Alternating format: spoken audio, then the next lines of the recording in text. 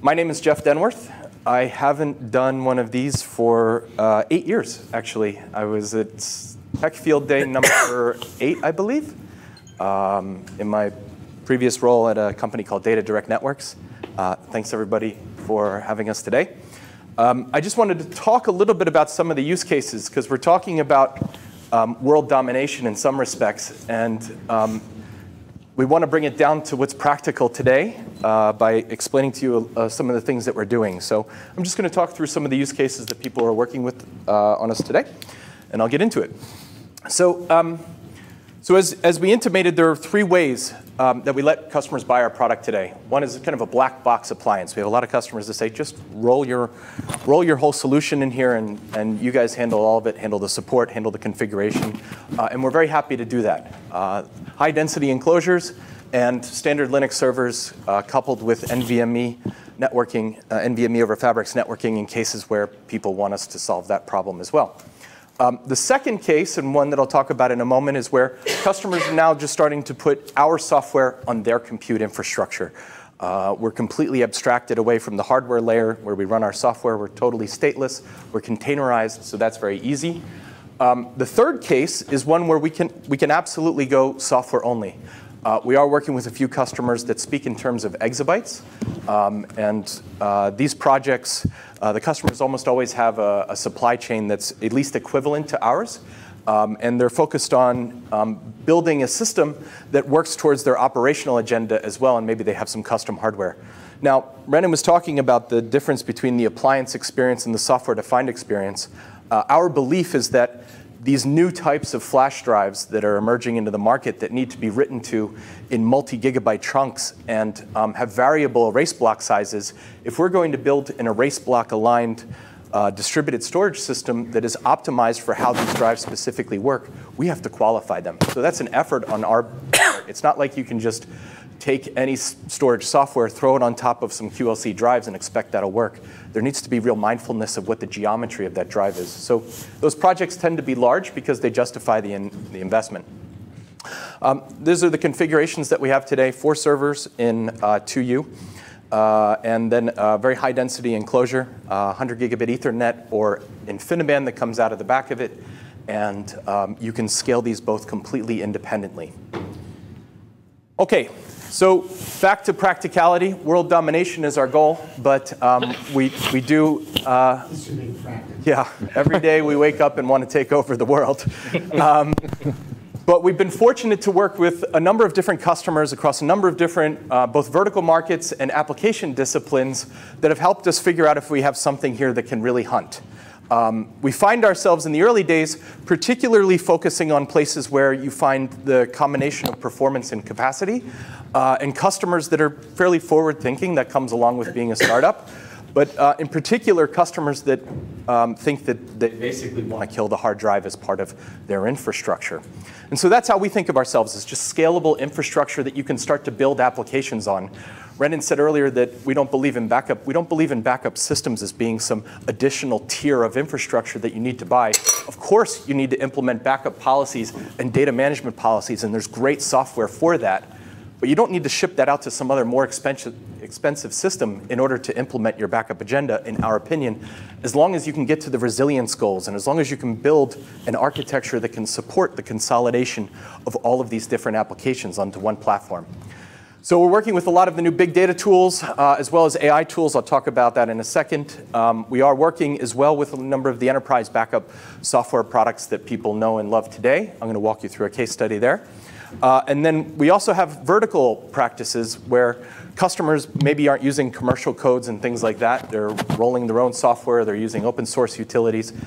This is in the life sciences space. A lot of hedge funds are deploying our product today, not only on the creation of content side, meaning like film production and rendering, but also on the distribution, everything from video on demand delivery to some of the cable operators and how they're pushing out content in the cloud DVR. And then finally, high performance computing. And the really cool thing here is that one of the trade-offs that we're breaking is this idea that you need to have a lot of different types of storage to satisfy the different applications that you have in your environment. Scale is absolutely an important part of that equation, because if you're going to build a system that can consolidate a bunch of stuff, it has to be scalable.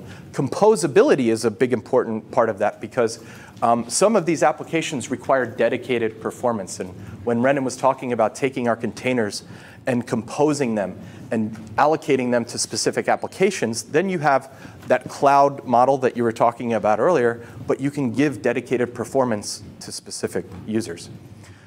So that's what we're focused on. We were fortunate enough to have 3 customers as part of our launch. These are organizations that said, yeah, we've seen the future with VAST, and we're happy to jump on board. Ginkgo Bioworks is a crazy company. They're a startup that's valued at over $1 billion. They're in Boston. They create microorganisms. They consider themselves a unicorn, the only unicorn that can create a unicorn. And so they're using gene sequencing as part of their pipeline to make all of these new microorganisms, and that's being powered by VAST. Zebra Medical is another great example. This is an organization that's using AI to augment the patient care process such that you can have computers now look for things in CT scans and MRIs as opposed to people. And so they're trying to increase the accuracy of results and make the patient care process more efficient. And I'll talk a little bit about their use case. General Dynamics, the largest federal IT integrator in the country, went on record saying they're happy to be delivering petabyte-class systems to their customers already. General Dynamics had us as part of their emerging technology program. They ship pretty much exclusively to US government customers.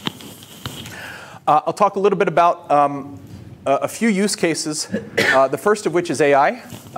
As I'm sure you all know, there's these fancy new computers out there that are very hungry beasts. They have more I/O ports on a single server than you typically find, particularly in a 2-3-year form factor. The DGX1 is a $120,000 system list price with a very ravenous appetite for data. These machines want to randomly read, back to the original name of the company, data into them as fast as possible. There's a bigger system. The big brother of that system has 800 gigabit Ethernet ports coming out of the back of it. This is even more ravenous. And the question is, how do you keep these things fed in a modern world? Well, first, we're a big proponent of the fact that you have to have flash. Oftentimes, the accesses to these files in the system are very small. People think they're video.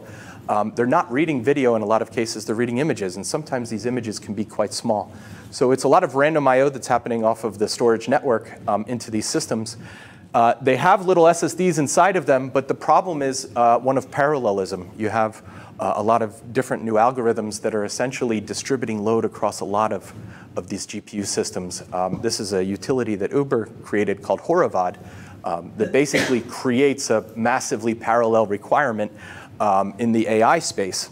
And obviously, that then leads to customers saying to us, well, we don't want to keep all of our namespace in every one of these servers. We need a distributed namespace to support it.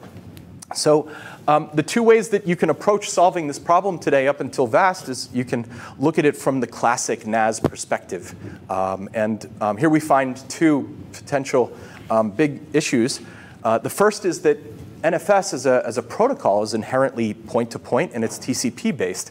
So what happens is that you may have something in the order of 400 gigabit or 800 gigabit of I/O going into these GPU servers, but you're only going to be able to talk to them at around 16 gigabits per second or 2 gigabytes a second because of the TCP limits and the single-threadedness of NFS. And so the customers that have realized this and realized they want to keep their GPUs much more active, they've looked towards HPC file systems, and then they start to try to do different things like tiering their data off to very high capacity object stores. That becomes an integration complexity. And it also, at times, can add a lot of cost because the SSD products, in both cases, haven't been optimized for cost in the way that we have. And so, so we have 2 approaches that we introduce to customers based upon their requirements. In one case, as Renan mentioned, we do have support for NFS over RDMA. Even though it's still a single-threaded operation, we can get data into these GPU servers at 5 to 10 gigabytes a second. We don't care about TCP, even though it's a remote transfer over the network. And so in a lot of cases, that's good enough, particularly if customers have just a few GPUs in their servers.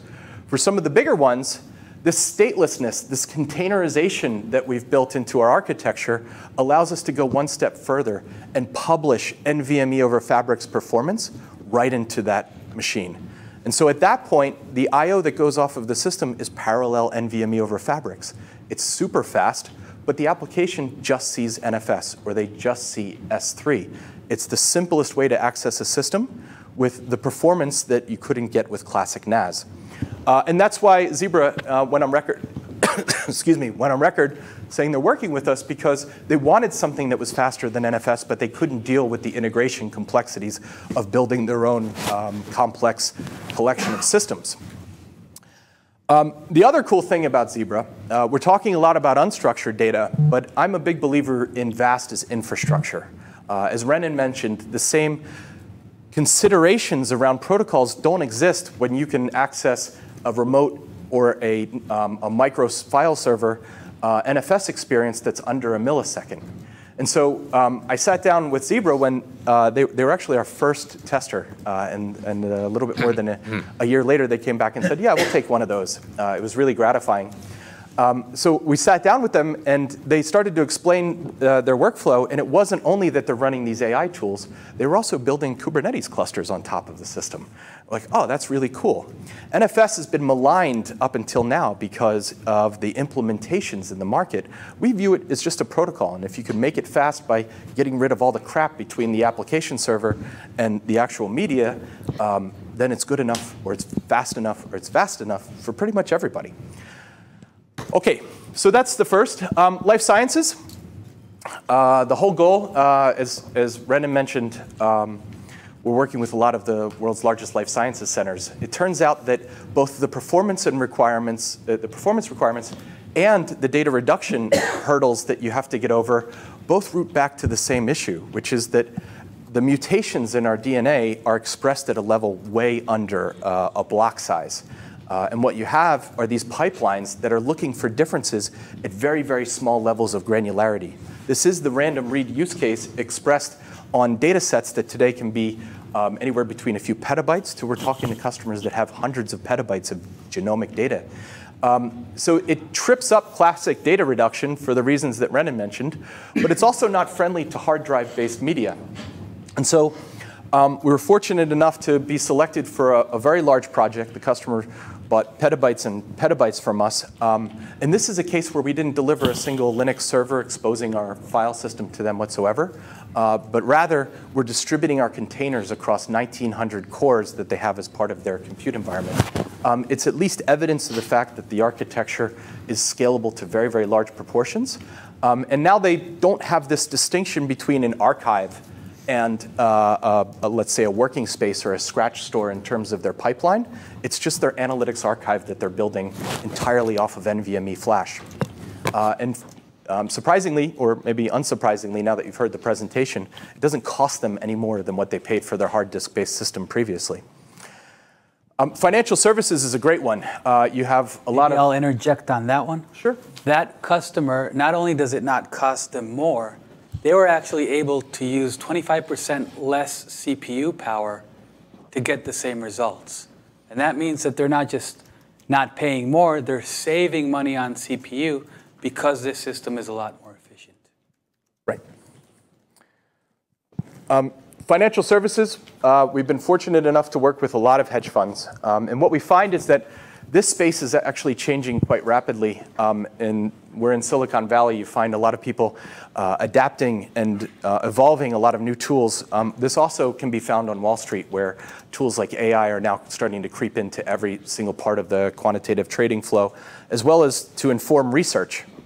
And so what you have is all this different stuff, all these different moving parts working within the environments. And what we find is that oftentimes what customers are really looking for is the ability to find differences in data at very, very fine granularity, which is a random read problem again.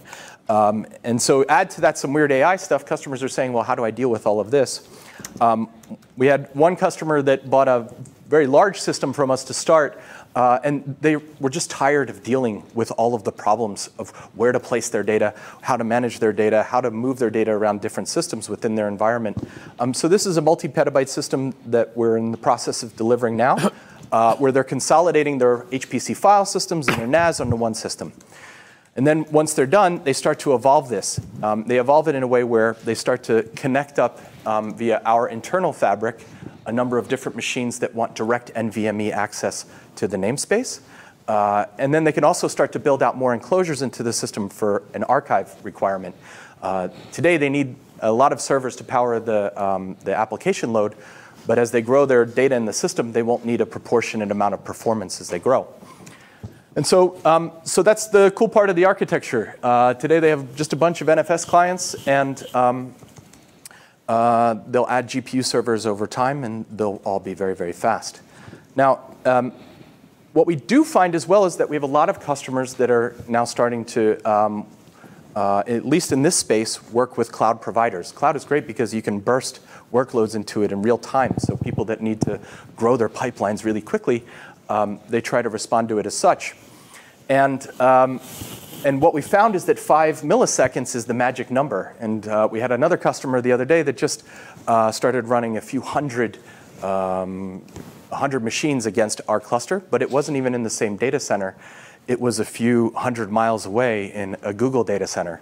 And so if you can bring the latency of storage down to a point where it's now not punitive, you've got all these hard disk-based services within the native cloud providers, you can actually get to a vast system remotely faster than you could get to, let's say, some hard disk-based storage system. Okay, so Renan talked a lot about data protection. I mentioned backup a little bit. We've been working with a few tools. One of those is Commvault. Data reduction. Excuse me, data reduction, I'm sorry. One of those is Commvault. Commvault is one of those systems that already has its own native data reduction tools in it. It has deduplication, it has compression. And so we just took some of these, some Commvault servers, and we started to run some tests. We backed up a bunch of virtual machines with customer business data. We deduplicated that data, and then there were 2 scenarios following that. In one case, the data was compressed off the Commvault before it got to us. In the other case, it was not. In the case where it was not compressed, what we saw is an additional 6-to-1 with our similarity-based data reduction. In the case where they turned compression off, which created a little bit of entropy in the data and made it difficult for us to find similarity, then they got to 20-to-1 additional data reduction after deduplication. And these all compound. And so this extremely fine-grained approach is a game changer. And we didn't believe it at first ourselves, so we had to go in and look at the actual data. And we started looking at the bits. And so we started realizing, OK, that 653D is actually over there, and we can start to see that the differences in data are expressed at such a fine level of granularity that no deduplication system could ever stand up to that. And so you need a global view with byte range granularity in order to achieve this. And the way that we're storing data down onto disk is such that it's all very, very small increments that are being stored. And as Renan mentioned, we go all the way down to byte range. If you stored in this way in a hard disk-based system, you would completely fragment the drive such that you wouldn't ever be able to read from it. So counterintuitively, the only way to get storage costs under what you pay for hard disks is with flash. And we start to see evidence of this in a lot of different use cases that we're working on. So for Splunk, for example, we're at 4-to-1. We've got systems at a bunch of animation studios, anywhere between 2.5 to 4-to-1. That's actually meant to be virtual machines. We can see around 10-to-1. We're working with weather data and new types of microscopes and all sorts of different cases where we're finding opportunity where nobody ever thought it existed.